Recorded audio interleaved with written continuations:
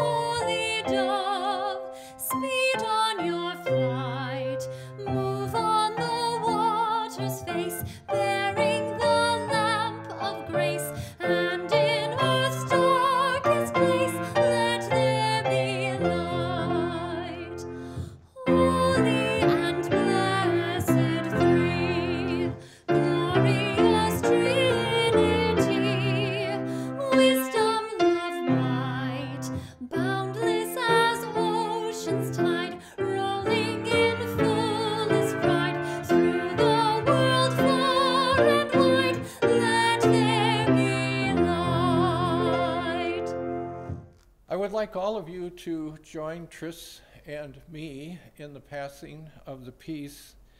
And what I would like you to do today is to imagine 2 or 3 friends or folks you have met at Pilgrim when we did gather together, and imagine them in your mind as we pass the peace. May the peace of Christ be with you. And also with you. Genesis includes creation stories drawn from two different sources. The authors of the first creation story emphasize the goodness of God's creation and how God created the orderly world out of chaos and gave humans a place of honor. Listen for the word in the book of Genesis, chapter 1, verses 1 through 5. In the beginning, when God created the heavens and the earth was a formless void, and darkness covered the face of the deep, while a wind from God swept over the face of the waters. Then God said, "Let there be light," and there was light. And God saw that the light was good, and God separated the light from the darkness. God called the light day, and the darkness he called night. And there was evening, and there was morning, the first day.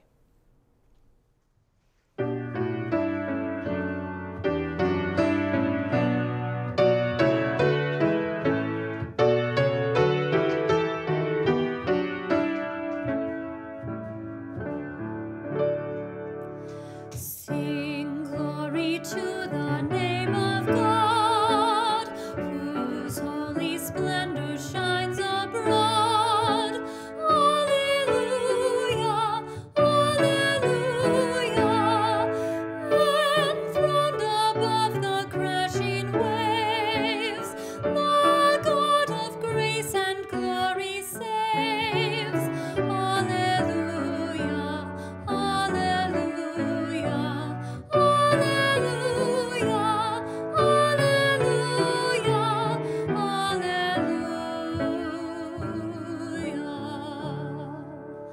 The name of God is full of might, resounding thunder, flashing light. Alleluia, alleluia. The wilderness cannot contain the echoes of the great refrain. Alleluia, alleluia, alleluia, alleluia,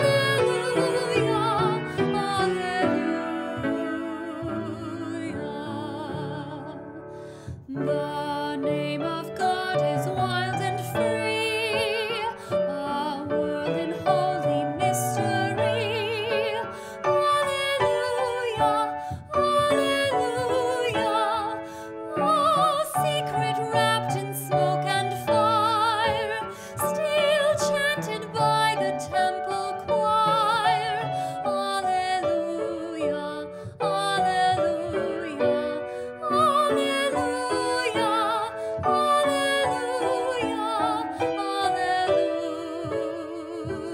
alleluia.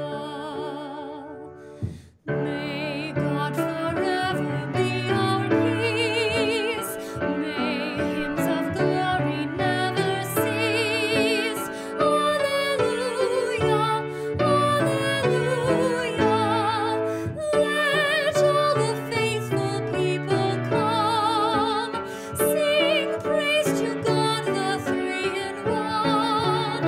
Alleluia, alleluia, alleluia, alleluia,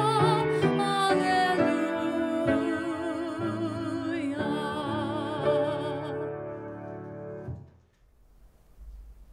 In the first verses of this gospel lesson for today, Mark quotes an Old Testament passage prophesying that God will send a messenger to prepare the way for Christ.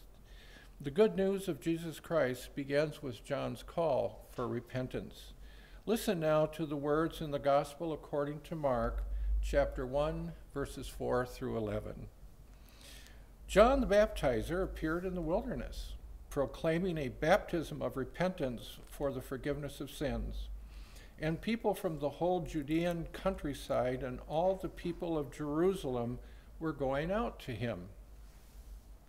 And there they were baptized by him in the river Jordan, confessing their sins.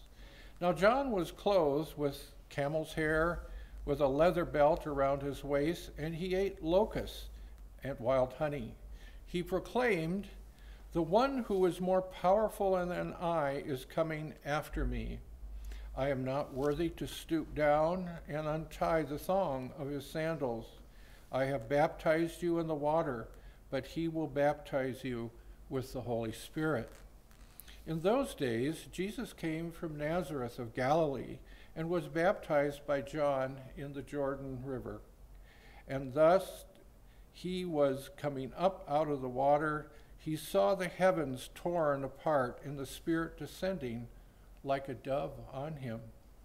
And a voice from heaven called out, "You are my Son, the beloved, and you I am well pleased."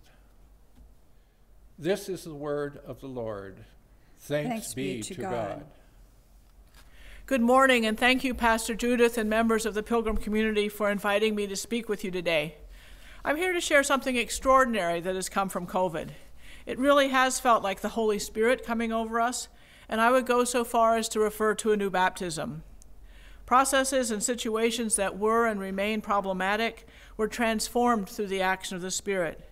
It's unlike anything I've ever witnessed. When COVID hit last February, I looked to the Chum mission, where I start everything, which is to provide basic necessities, foster stable lives, and organize for a just and compassionate community. We do that day in and day out at Chum, and as you know, we also strive to fulfill the scriptures from Matthew, which are foundational to us. Feed the hungry, clothe the naked, welcome the stranger, visit people in prison. That was and remains our ground of being, and so when COVID hit, I thought, well, carry on, double down. But what actually happened blew my mind.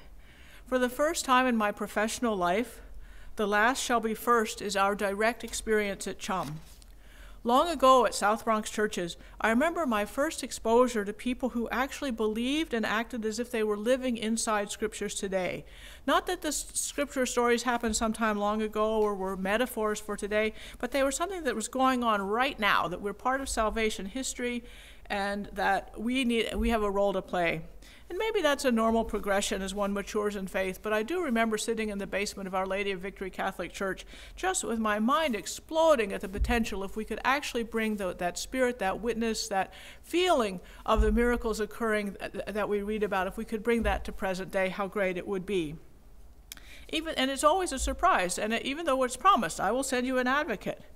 And I remember during this time I thought of a sign I had seen in St. Lucy's Church in Syracuse, New York, when I just happened to stop by. It was a big sign. It was painted on red letters on a white sheet, and it said, "The Holy Spirit is here, and she is wild." And the story of Chum during COVID really has been a wild Holy Spirit. So most of you know my background as a scientist, and I approach things like that. I do experiments, I evaluate, I look at data, I'm a geek about that. And so when I first heard the words of COVID coming, I thought, well, I know about that. We need to get ready for that. And I just say, as a scientist, I calculated my first R-naught equations in 1972. So I had a pretty good idea about what viral expansion could be and what might happen. So HUD had sent out a little notice, 3 little documents about how to control infectious disease in shelters. And I thought, oh, that sounds like a pretty good thing to read. I should read those things. And so one was for shelters, one was encampments, and one was just homelessness in general. And every single one of them said, the first step 1 is to go connect with your public health official. So I called up Amy Westbrook, who is the totally awesome director of St. Louis County Public Health. And I said, so Amy, step 1 in HUD's instructions to shelter operators is connect with your public health official. So now where do we go from here? And within a day, Amy had created a 5-person task force just for Chum to figure out how do we deal with, what's the best way for us to deal with COVID. That task force had people who were experts in public health, mental health, risk safety, housing, and contracts. Amy knew right away it was going to get to money at some point, so she wanted the contract knowledge with us from day 1. So starting in the beginning of March, we began to lay plans for what was going to happen if there were a rapid outbreak in the homeless community. If you remember, that was one of the predictions, that communities like homeless shelters, congregate settings were going to be the flashpoint for COVID last spring. It turned out not to happen that way, but we were still prepared that it might. So on March 25th, with the governor's first order, we started immediately. And the reaction and the help to CHUM started immediately. That very afternoon, the first call I got was from the Charleston Foundation in the Twin Cities with an offer of a $10,000 grant to help us harden the Steve O'Neill early childhood programs in the face of COVID. I think we're the only organization, one of the few organizations outside the Twin Cities that they fund. Then came a call from the Ordine Foundation with $30,000 to help us do what we needed to do in the shelter. For Medica with $50,000, and a little bit later from the Duluth Superior Area Community Foundation. So within 48 hours, we had $90,000 of unexpected foundation institutional support so that we could do what we needed to do, get with the PPE, make sure we had the sanitizing equipment, start working on physical barriers in the shelter. Then whatever we needed just came. Within minutes of us announcing that we weren't going to be able to do the Rhubarb Festival, we got a totally anonymous, and I mean totally anonymous, individual gift of $70,000 to repay the revenue that we normally get from that event. I was blown away. So I don't know what other states did, but Minnesota right away, a bipartisan legislative action created a fund for making sure that the homeless community in Minnesota was protected against COVID, $26 million, and sent out a request for proposals to how we would spend that money. And it wasn't at all like the normal request for proposals from the state runs about 100 pages. It requires a long process. This was not that. It was a 2-page explanation. You guys need help with staffing, health and hygiene, and shelter expansion services. Let us know what you need. So the county applied for money to rent the Radisson Annex, which is 72 rooms, so that if we had an outbreak at CHUM, we could follow the instructions and move the entire shelter into isolation and quarantine at once. CHUM applied for funding for 24/7 to staff that if that happened. I put another little Google form out on the website to find people who would do that, and the most extraordinary group of people showed up. Some were people who had recently lost their jobs, some were people who had been at CHUM or used our services, some were people from HDC who wanted to help out, some were pharmacy students from the University of Minnesota who had known about CHUM through their work at Hope Clinic. So it was almost overnight. We had a tremendous staff, and we've maintained that staff. Again, in those days, March, we thought it was going to last through April, May, but it's carrying on now almost a year, and we still have those folks who are working with us. Another thing that HUD recommended is that we look at our population, and within CHUM, which was already in the shelter, already a vulnerable population, to see if we could isolate some of the most vulnerable people, the people who were elderly, who had underlying health conditions. And this is where the city stepped in. We found about 20 people who were like that, who would meet those criteria. So the city, using the same funding from the state of Minnesota, rented the first floor of the downtown Duluth Inn, which is just kitty corner to CHUM, so that we could give those extremely vulnerable people a private place to isolate and to make sure that they were safe. It's really difficult to have stay at home and self-isolate if you don't have a home, and so this was our effort to make sure that the most vulnerable among us were able to do that. So this whole process made me think of the game called Prisoner's Dilemma, because we had this huge pot of money, $26 million. They asked us to recommended and gently asked that we apply for that in 30-day tranches, but we weren't required to do that. And so for a few months, I thought, well, I don't know, that sounds like a lot of money to me, but I don't know what all is necessary across the state. Should I just go all in for CHUM and say, to heck with the 30-day thing? Should I just go in for 6 months, hog as much as I could, or should I go along with the 30-day request? So also, those of you who know me know that I am always the collaborator in Prisoner's Dilemma. I am never the selfish person in Prisoner's Dilemma. It sometimes costs me. But I said, okay, I'm just going to go in. And to my complete astonishment, and this is testimony to Minnesota, every single homeless organization, every single county, every single city, no one hogged their resources. Everybody cooperated. The entire state decided to share. And so that initial track went from March all the way through September. Month after month, we were all able to apply and keep receiving the funds we needed to take the extra steps to keep ourselves safe from COVID. Then as that was running out, they put another $22 million in, and that got us through the end of the year and now into January and February. So my favorite story during this time was like how the Spirit was moving. I woke up one night and I thought, wow, Damiano is going to be closed, and that is our main community kitchen. So where are people who are homeless going to eat? We serve a couple meals at Chum, but not all meals. So I called up the state and I said, hey, is adding a food service to our shelter, does that count as an expansion of shelter services? And they said yes. So the next thing I did was I emailed and called up Tom Hansen at the Duluth Grill, and I said, well, is it possible for you all to give us a menu at half your regular price point? Because if so, I will apply for funding and we will be able to have a great time. So his team put together a magnificent menu that was at about $7 a meal. And with the help from the state, we were able from May through December to offer 3 meals a day from the Duluth Grill to the homeless shelter at Chum. For up through July, we were the only place where someone experiencing homelessness in Duluth could get a hot meal. And it was great for Duluth Grill too, because it gave them a business line that they had feared they would lose. The people, it kept them employed. It kept the people there were very happy to be helpful. It was just a really great cooperation to meet a basic need. So after that, after the state weighed in, then the city and the county also weighed in with their CARES money. And again, all the normal things about requests for proposals just went onto the simple mode. So with the CARES Act from the city, we received about $200,000 to keep renting the Duluth Inn through March, maybe through June. We got $95,000 to remodel downstairs our bathrooms and our kitchen so it's easier to sanitize, and better, just basically upgraded facilities for people who stay with us.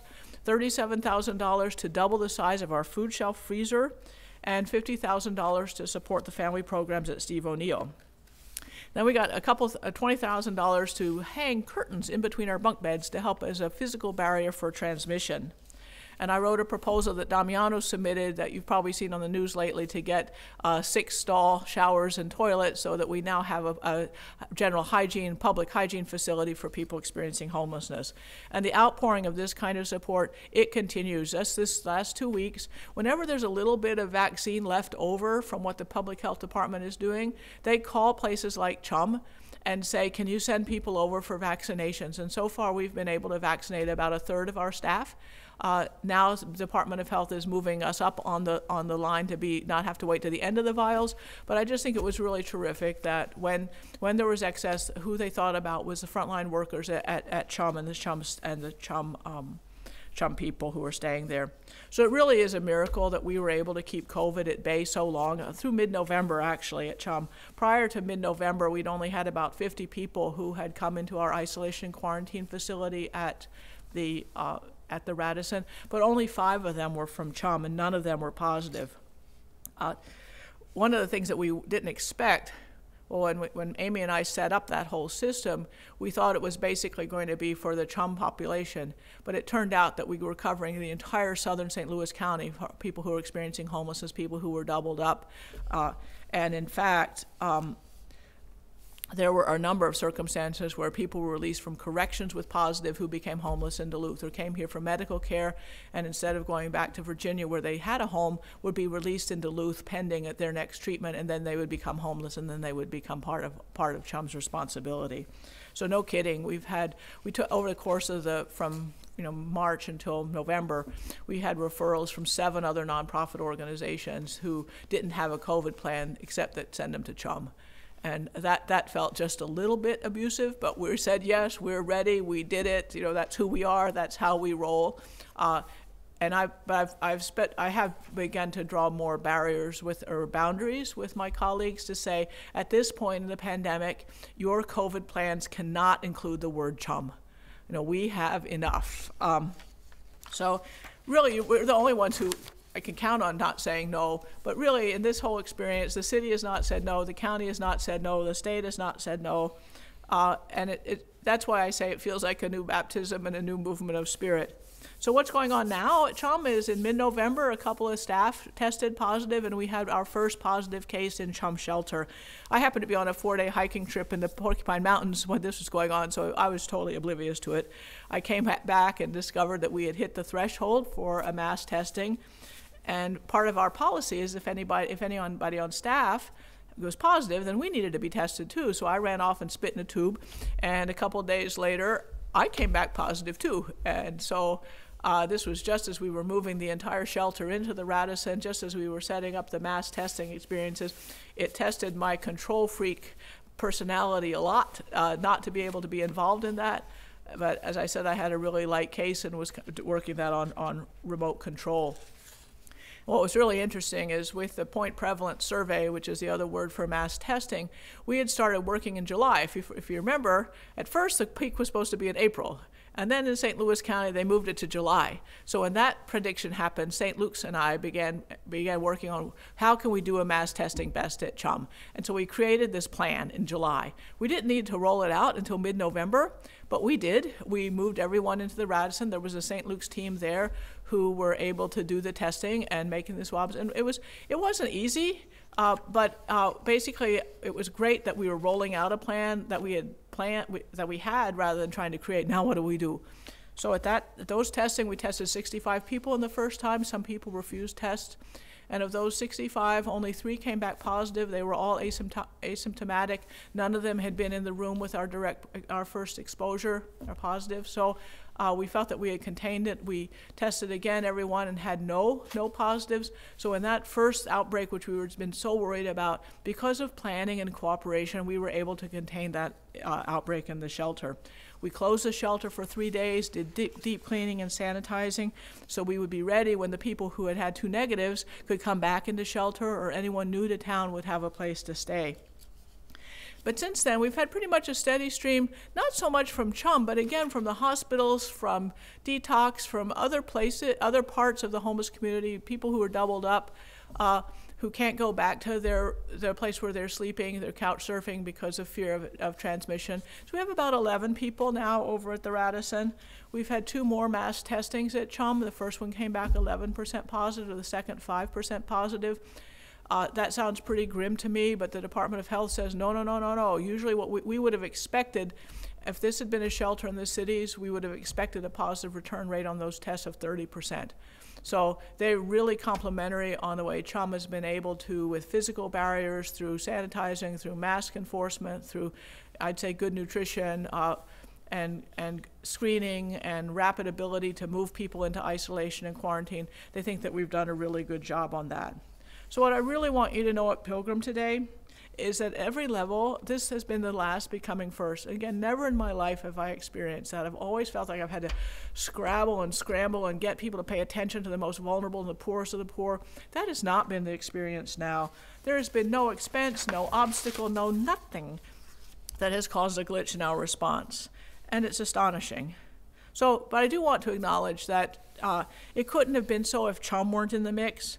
The reputation of Chum, our integrity, the way we build partnerships and relational power rather than factions, all of this work over the last 45 years, some of which you've been involved in, all 45 years of that, has culminated in us being able to respond that way. And not just to respond, but to initiate the response and the cooperation that's required. So really thank you, Pilgrim, because for your support, your leadership, your example of standing up for those who have no voice, who have no money, who have no family or place to live. Chum operates in your space, and so as sure as Chum has been doing this work, you have been doing this work. So please share this good news. I'm not minimizing the severity of what's going on. We're a long way from done yet.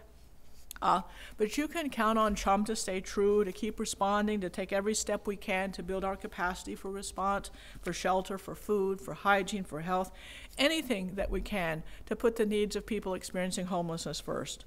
We can't do it without you, and you need to know we're doing it in your name. So each and every day at Chum, we're doubled down, we're carrying on. We will meet every challenge that comes, and they come every day. We muster the courage and grace we can. And although we stumble a bit, we're still really walking that road. So in the midst of pretty, I would say unsettling, terrifying, political and social unrest and COVID and uncertainties, I want you to have this little bright spot in your heart here that this example of the response of the entire community, public, private, and nonprofit sectors, and you all as Congregation of Chum, to meet the needs of the people experiencing homelessness here has been really astonishing. It's been faith in action, and please share the joy. We really have lived to witness a new form of cooperation, a new form of grace, a new form of power. So as soon as I say that, I always hear this in the back of my head. I said, it won't last. It isn't perfect. You're kind of roughing up, you're smoothing over some really rough spots. There are still obstacles. Normal systems of oppression will return. People will die. Just wait for that. What happens when the state has a budget of billions of dollars? What's going to happen then? And so I say to that voice in my head, get thee behind me, Satan. Because for me, Psalm 29, the Lord will give strength to his people. The Lord will bless his people with peace. That's been true in this COVID. And so in Psalm 27, verse 13, I remain confident of this. I will see the goodness of the Lord in the land of the living. We have seen that at Chum and throughout Duluth. And then for these reasons I proclaim, the Lord has done great things for us, and holy is his name.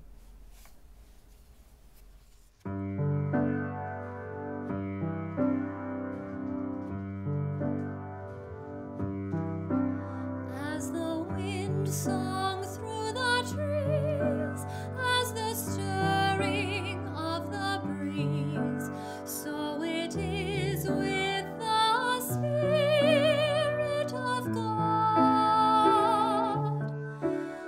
As the heart made strangely warm, as the voice within the storm, so it is with the Spirit of God. Never seen, never known, where this wind has blown, bringing life, bringing power to the world. As the dancing tongues of fire, as the soul's most deep desire, so it is with the Spirit of God.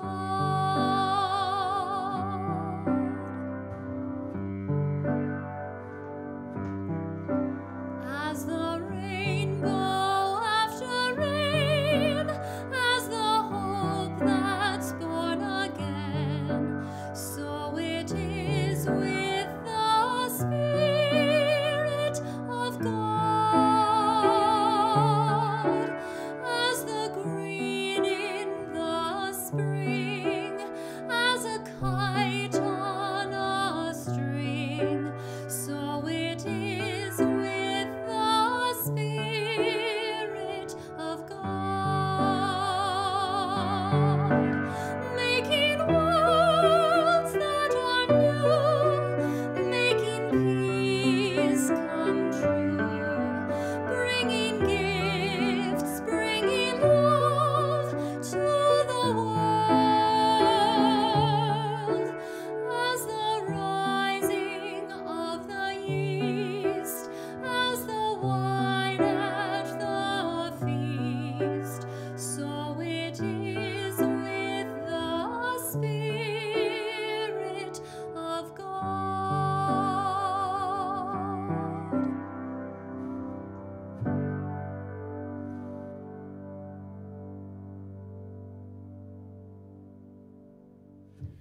Today I would like to share the benediction twice with you, and I would like to first read it as the prayers of the people. Go out into the world in peace and in Christ's name.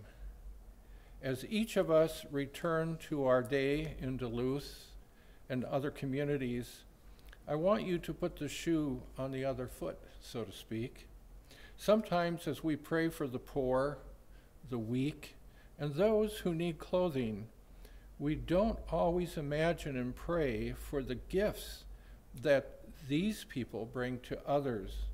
Join me in being mindful of the humble who make others proud, the poor who have riches to share, the weak who help others be strong, the care receivers who overflow with loving kindness to their caregivers. I pray that the largesse of the love of God and the treasure of the grace of Christ and the buoyant health of the Holy Spirit be with all of you today and this coming week. I pray this prayer that it will be with you on Monday and Tuesday, Wednesday, Thursday, Friday, Saturday, and next Sunday when we meet again here on YouTube at the same time. Amen. Please join us in prayer. Our Father, who art in heaven, hallowed be thy name. Thy kingdom come. Thy will be done on earth as it is in heaven. Give us this day our daily bread. Forgive us our debts as we forgive our debtors. And lead us not into temptation, but deliver us from evil. For thine is the kingdom, the power, and the glory, forever and ever. Amen. The Ephesian disciples received the gift of the Spirit and were so gifted for ministry in the world. In baptism, we are so gifted, and in turn, we offer the gifts of our labor for the good of God's creation. God of glory, in baptism we dedicate our lives to you and pledge to become your voice of love in the world. Hold us close in our baptismal vows as we bring ourselves, our time, and our possessions to you, that they may be gifts of your love in a world in which your tender voice of love is often drowned out by voices of violence, hatred, and oppression. Use us and all we have to your glory. Amen.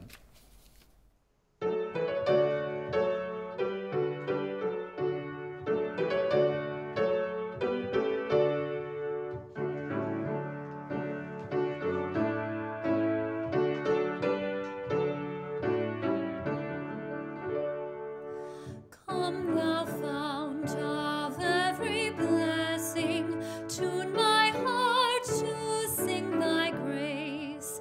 Streams of mercy never ceasing, call for songs of loudest praise. Teach me some melodious sonnet, sung by flaming tongues above. Praise the mount I'm fixed upon it, mount of God's unchanging love. Here I raise my Ebenezer, hither by thy help I'm come, and I hope by thy good pleasure safely to arrive at home. Jesus sought me when a stranger, wandering from the fold of God. He to rescue me from danger interposed his precious blood. Oh, to grace how great a debtor daily I'm constrained to be. Let that grace now like a fetter bind my wandering heart to thee. Prone to wander, Lord, I feel it, prone to leave the God I love. Here's my heart, oh, take and seal it for thy courts above. Please hear these words as you go out into the world this coming week. Go out into the world in peace, and in Christ's name, be as each of you return to your day in Duluth and other communities that you might be living in, I would like you to put the shoe on the other foot, so to speak. Sometimes as we pray for the poor, the weak, and those who need clothing, we don't always imagine and pray for the gifts that they bring to others, and in doing so, to pray for their strength.